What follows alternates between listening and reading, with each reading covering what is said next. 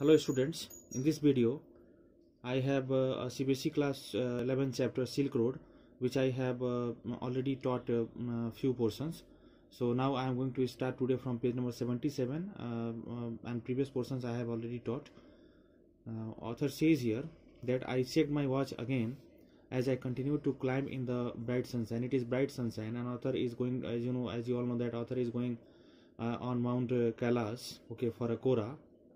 And he is going along with his friend Daniel and along with a driver named Satan. So author says that they continue to climbing on the mountain, okay, they are climbing with the help of a vehicle, okay, because the way is in the manner that they could climb actually. So bright sunshine, they are climbing. We crept past 5,400 meters and my head began to throb horribly. And all of a sudden, while they arrived at the height of 5,400 meters, author says that his head started horribly throb, means his head started aching, headache. He started headache. I took gulps from my water bottle.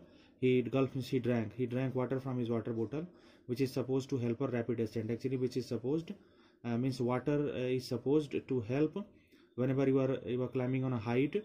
Water is supposed to help you in normal your breathing and your problems. We finally reached the top of the pass at the 5,515 meters. So author actually right now on whatever the path on whatever the track author is continuing his journey. Okay, he reached finally at the height of 5,515 meters. It was marked by a large cairn of rocks.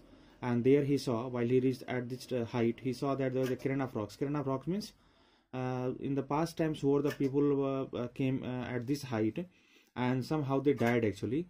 So their churchyard was created, their graveyard was created. मतलब उनकी एक basically एक कब्र बना दी गई थी जो चट्टान से मतलब उनके डेड बॉडी को वहीं पे दफना दिया गया था, उस इसी हाइट पे दफना दिया गया था. जो पहले लोग आए थे जिनकी डेथ हो गई थी यहाँ पे आते आते, तो उनको दफना दिया गया था और उनके दफनाने के बाद उनके कब्र को पत्थरों से, रॉक्स से ढक दिया गया था. This is called cairn of rocks, मतलब एक तरह का आप चर्चयार्ड इसको कह सकते हैं.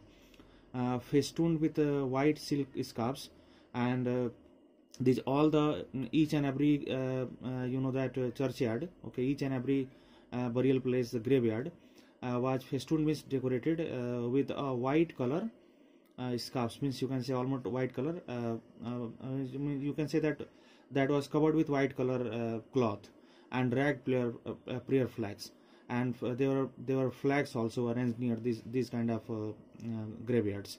We all took a turn round the cairn and they all took a round circle. It was a ritual actually. जो भी वहाँ जाता था वो students उन जो कब्र थे उनका एक चक्र मतलब राउंड करता था, उसकी एक परिक्रमा करता था.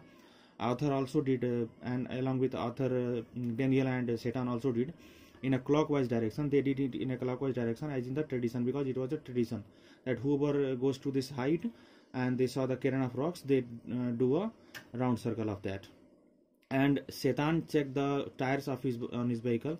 Satan checked the tires. He stopped at the petrol tank. Finally he stopped at the petrol tank. He was checking the vehicle properly and partially unscrewed the top.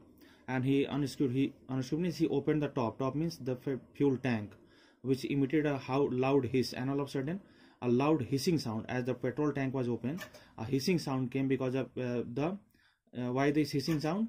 The lower atmosphere pressure was allowing the fuel to expand, because now they were on the height, and because of that the pressure was low. Pressure became low. As you go on height, the pressure becomes low, and because of low pressure the fuel was expanding, okay, in the fuel tank. That's why this hiss sound came when he opened the fuel tank. It sounded dangerous to me, and it sounded, author thought that while author listened this hissing sound, he thought that something wrong has happened to the vehicle. Maybe sir, Satan laughed, but Satan was knowing that this hissing sound was not only that of just because of a pressure. That's why he laughed at the doubt of author. But no smoking. But he told, sir, if you don't smoke, okay, no smoking is necessary. If we will no smoke, there will be no problem. If we will smoke, then it will be caught fire. My headache soon cleared. So the headache which author felt actually while he reached at the 5,400 meters distance height, now that cleared. He has a relief in his headache as we carrier down, means as they started coming down, because they are climbing in a mountain, so sometimes they are going up, sometimes they are coming down. So now they are coming down on a track. Okay, that's why author's headache became okay. The other side of the pass. Now they came towards the other side of the pass, and that's why they are coming down now. After climbing up to 5,515 meters, now they're coming down. It was 2 o'clock by the time we stopped for lunch. Now they stopped for a lunch. It was 2 o'clock. We ate hot noodles. So in lunch they are having hot noodles inside a long canvas tent, and where they are having their lunch in a long canvas tent, in a tent which was made of canvas, part of a work camp erected beside a dry salt lake. And actually this tent belongs to the work. It was a work camp that was made beside a dry salt lake. There was a salt lake, actually lake from which the salt is taken. So salt lake was there, and just beside the salt lake this canvas tent was made. The plateau is pockmarked. This plateau was actually full of, pockmark is full of with salt flats, means here a lot of salt lakes were there. Flat means lakes, and blackish lakes. A lot of lakes were there which are full of brackish lakes, means lakes were there of water, but water lakes were also full of salts, that is brackish.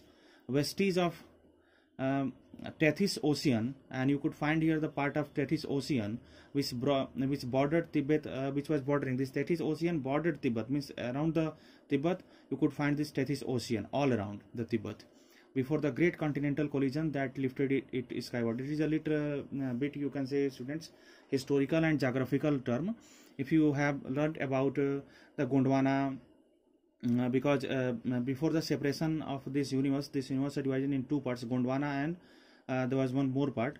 So while Gondwana was divided in different parts, this Tethys Ocean was uplifted actually. Okay, so after this collision, the Gondwana and other continent, this ocean was created. Tibet before the great continental collision that lifted it skywards. And जब continental collision हुआ था, सो ये जो Tethys ocean है ये Skyward हो गया, मतलब ये थोड़ा ऊपर की तरफ उठ गया था, तो ये यहाँ पे साइड इसमें विजिबल है इस प्लेस में. This one was a hive of activity. At this place you can find hive of activity, means a lot of activity was going on.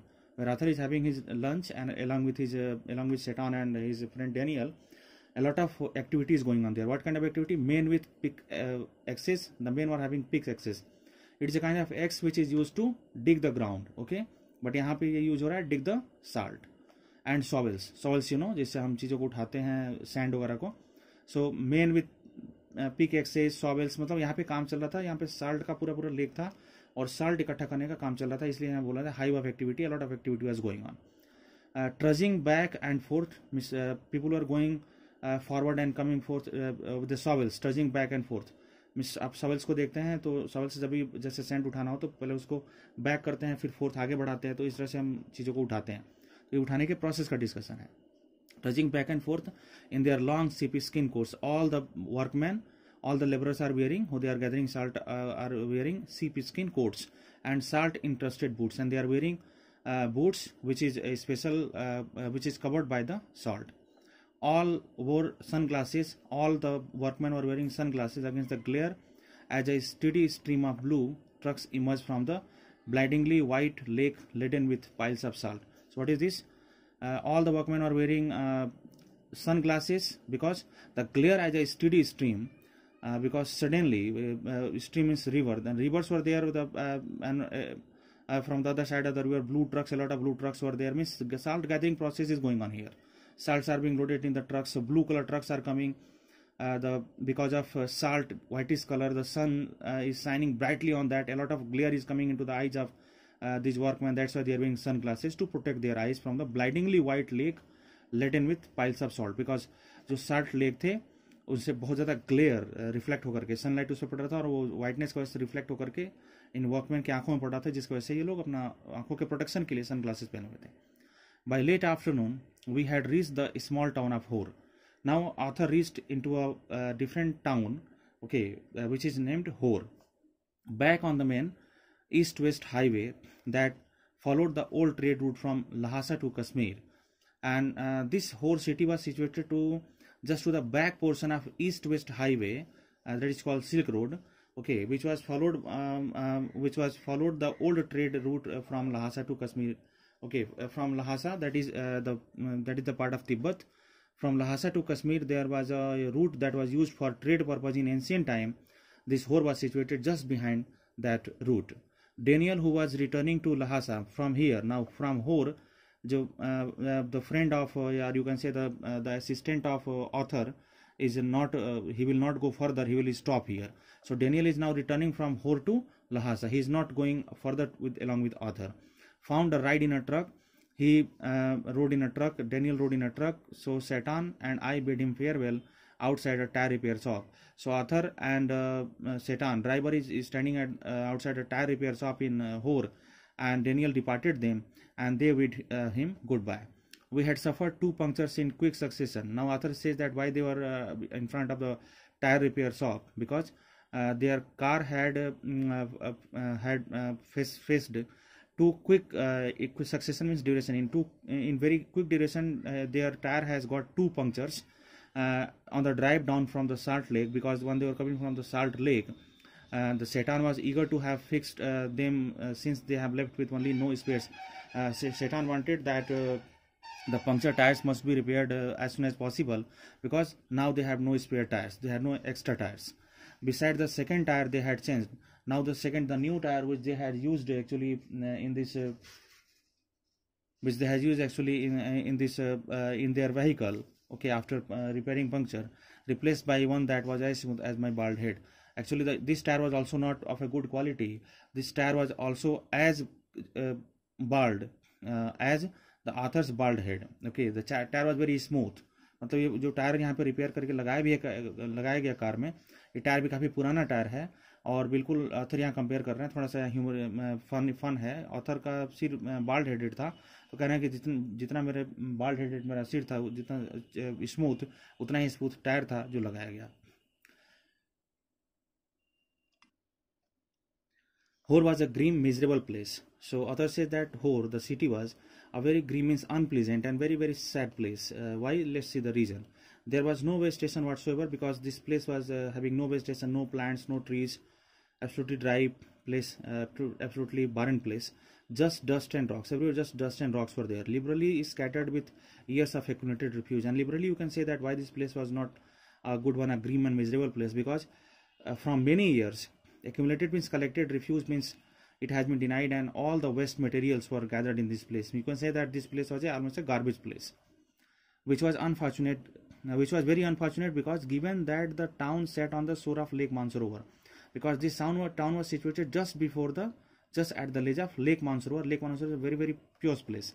Tibet's most venerated stage of water. So Lake Mansarovar is one of the most venerated, means holy, pure, okay, stage of water place, okay, a river, Lake Mansarovar. Ancient Hindu and Buddhist cosmology.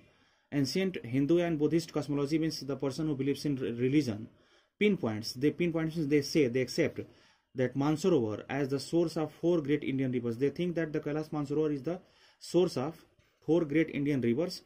The Indus, that means that is a river. Then the Ganges, the Satluj, and Brahmaputra. So people believe, ancient Hindu and Buddhist both, that the 4 Indian rivers, Indus, that is you know say Hind Mahasagar, that is called Indus, Ganges, Ganga river, Satluj, and Brahmaputra. These 4 rivers start from the origin of these 4 rivers is Kailash Mansarovar. It is accepted actually. Actually only the Satluj flows from the lake, but author found that only the Satluj river flows from this Lake Mansarovar, but the headwaters of the other all rise nearby on the flanks of Mount Kailash. But the other 3 rivers water like Ganges, Indus, and Brahmaputra, their headwaters means their water begins from their origin places the flanks of Mount Kailash. That is a part of Mount Kailash, means they start from the Mount Kailash. We were within striking distance of a great mountain. Now author says that striking distance means just a few distance, means just a very we were now very close to Mount Kailash, and I was eager to forge ahead, and I was very interested to go ahead as soon as it is possible, because I wanted to do the I wanted to see this holy place Mount Kailash as soon as it was possible. But I had to wait. Author was wanted to go early, but he need to wait. Satan told me to go and drink some tea in Hor, only cafe which, okay. Satan told to the author that please sir, go into the Hor's only cafe. There was a only single cafe house in cafeteria, you can say, in Hor, and he told that please sir, go into that shop and have some tea. like all other buildings in the town. And this coffee house was also similar to the all other buildings in the house. In Hor, the buildings were not made of a good quality. Let's see how. Was constructed from badly painted concrete. This house was painted concrete to the very badly painted concrete, and had 3 broken windows. And in this coffee shop there was 3 broken windows. The good view of the lake through one of them, and through one of the windows, the good view of the Lake Mansarovar, helped to compensate for the drought. Means whatever the drought, means the bad scene I saw in the form of the coffee shop, the badly painted concrete, the 3 broken windows. But through one of the windows I saw the Lake Mansarovar, and that was making a compensation for the whatever the lost I have. मतलब इतने खराब जगह पे आकर जो मुझे अभी नुकसान महसूस हो रहा था, मतलब इस होर में और इस कॉफ़ी शॉप में, इतना बुरा ये कॉफ़ी शॉप था, लेकिन ये सब भरपाई हो गया क्योंकि उसके एक खिड़की से कैलाश मानसरोवर का बहुत ही ब्यूटीफुल सीन विजिबल था. I was served by a Chinese youth in military uniform who spread the grease around on my table with a filthy rag before bringing me a glass and a thermos of tea. So Arthur sat in the cafe house, and a Chinese youngster in a military uniform was wearing a military uniform who spread the grease. Okay, who spread means clean. Who cleaned the grease means clean around on my table. He cleaned the table of Arthur with a filthy rag, but he cleaned the table with a very dirty cloth before bringing me, and then he brought in front of Arthur a glass and a thermos of tea. Half an hour later, and after half an hour, Setan relieved me from my solitary confinement. Setan, because the driver Setan had went somewhere, as he told, "Sir, please go and have a cup of tea."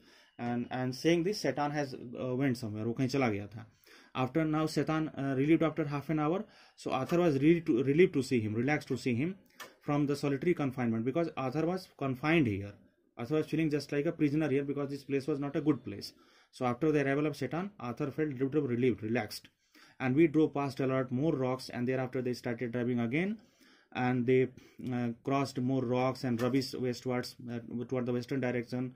Okay, rubbish track out of town towards Mount Kailash, and they came out of the town Hor and proceeded towards Mount Kailash. My experience in Hor came as a stark contrast to accounts I had read of the earlier travelers. Now students, Arthur wants to say here that he is visiting the Mount Kailash for the first time, and the Mansarovar Lake for the first time, but he has read already about this place in the books. But whatever he has read, okay, about the experiences of early travelers before him, so that experience was absolutely different. Means whatever he read, that was different. Whatever he was seeing actually in reality was different, and the description which he read in the books were different.